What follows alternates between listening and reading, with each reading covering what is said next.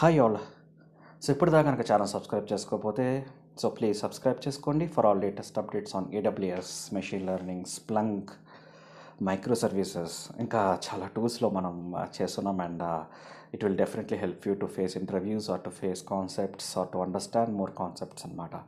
So నేను ఈ వీడియోలో AWS డేటా లేక్ అనేది బేసిక్స్. ఓకే, బేసిక్స్ అంటే జస్ట్ ఏమేమి ఉంటాయి మెయిన్ అవన్నీ నేను చెప్తాను. ఇన్ డెప్త్ చెప్పట్లేదు.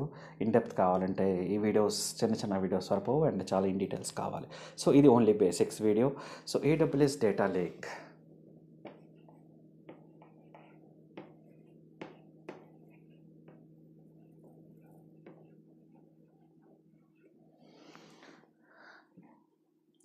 డేటా లేక్ ఇప్పుడు మనకి ఎక్స్పోనెన్షియల్గా గ్రో అవ్వాలంటే ఫ్రమ్ న్యూ రిసోర్సెస్, మన ఇంక్రీజింగ్లీ డైవర్స్, మన అప్లికేషన్స్ చాలా అనలైజ్ చేసినప్పుడు ఈ scalable are durable, long standing, long lasting కావాలంటే AWS డేటా లేక్ వాడతాం. ఇది ఎక్కువగా ఎందుకు వాడతామంటే కొన్ని యూజ్ కేసెస్ ఉన్నాయి. సో యూజ్ కేసెస్ వచ్చేసి 1, data wear housing modernising, okay, big data, okay, and real time analytics and operational and search analytics, self service analytics. So వీటిల్లో మనం ఎక్కువగా వాడతాం. అసలు why trading data wear housing approaches don't scale అనే question చాలామందికి ఉంటుంది. ఈ డేటా వేర్ హౌసింగ్ అనేది ప్రీడిఫైన్డ్, డేటా లేక్ అనే సొల్యూషన్ దానికి. ఇందులో డేటా చాలా ఫార్మాటెడ్గా ఉంటుంది. ఈ కస్టమర్స్ అనేవాళ్ళు move to data lake architecture, ఎందుకంటే డేటాని స్టోర్ చేసుకుంటుంది, చాలా సెక్యూర్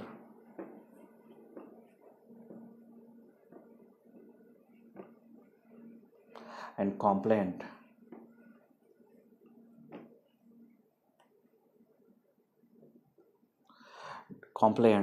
అండ్ మెయిన్ వచ్చేసి ఆడిబుల్ కూడా.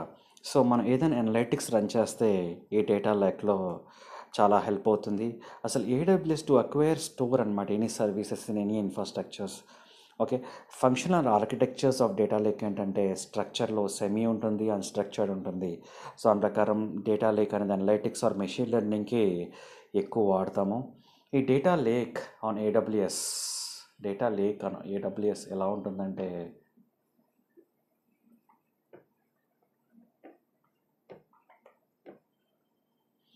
ఎలా ఉంటుందంటే డేటా ఫస్ట్ S3కి వెళ్తుంది.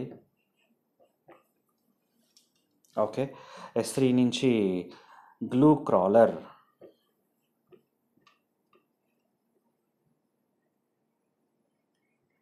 సో ఇది వేరే కాన్సెప్ట్ టోటల్. గ్లూ క్రాలర్ మీకు కావాల్సిన నేను మీరు కామెంట్ చేయండి, నేను దీని మీద కావాలంటే మీకు వీడియో చేస్తాను, సీరియస్లీ వీడియో చేస్తాను. ఒకవేళ ఉంటే కనుక ఎక్కువ మంది అడిగితే కనుక గ్లూ డేటా కెటాలాగ్ నుంచి వస్తుంది.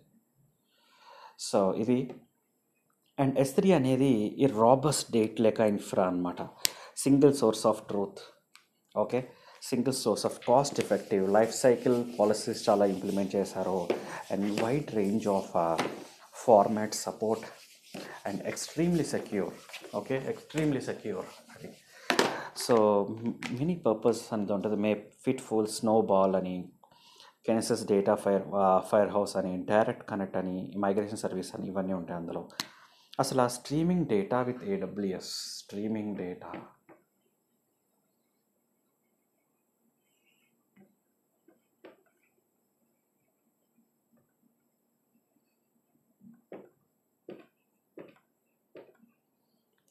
సో ఎందుకంటే captures data, store data streams, analyse చేస్తుంది డేటా స్ట్రీమ్స్ ఇన్ రియల్ టైంలో. ఓకే, అనలైజ్ చేసి డేటా స్ట్రీమ్స్ రియల్ లైఫ్లో అండ్ మొత్తం డేటా అనేది రియల్ టైంలో లోడ్ చేస్తుంది, స్ట్రీమింగ్ డేటా ఇంటూ స్ట్రీమ్స్. ఈ అమెజాన్ కైనెసిస్ డేటా స్ట్రీమ్స్ అనేవి చాలా ఫేమస్, ఎందుకంటే ఇన్పుట్స్ క్యాప్చర్ చేస్తుంది and send data to కెనెసిస్ data streams, ఇంజెస్ట్స్ and stores data streams for processing. కస్టమ్గా build చేస్తుంది real time apps using data analytics, ల్యాండా అయినా, EC2 spark అయినా, and output చేస్తుంది స్ట్రీమ్ డేటా అనలైజ్ చేసి యూజింగ్ BI టూల్స్ని మనకి బయటికి పంపిస్తుంది. And manage ability to capture and store data produce చేసి షార్డ్ అనేది ఉంటుంది, how many require we need to analysis అనమాట షార్డ్లో. So based on data volume అనేది కన్స్యూమర్ అప్లికేషన్లో 5 ట్రాన్సాక్షన్స్ నుంచి 24 MB per second per షార్డ్ వరకు డేటా అనేది తీసుకుంటుంది. Next చికెనెసిస్ data fire house semi real time continues to షార్డ్ and giving to customer. So ingest చేసి transform చేసి deliver చేస్తుంది. Okay, and serverless data transformation అనేది కూడా చాలా ఈజీ ఉంటుంది. Okay, pre building data transformations అనేది చాలా ఈజీగా ఉంటుంది. సో ఇవన్నీ నేను మెయిన్ చెప్పాలంటే ఇందులో. సో నెక్స్ట్ వీడియోలో నేను సర్వర్లెస్ ETL గురించి, AWS గ్లూ కాంపోనెంట్స్ గురించి, ఇంకా హైవ్ మెటా స్టోర్ గురించి, AWS గ్లూ డేటా కాన్ఫిగ్ గురించి అసలు ఇవన్నీ చెప్తాను నేను. Okay, so do keep watching and జై హింద్. Please subscribe.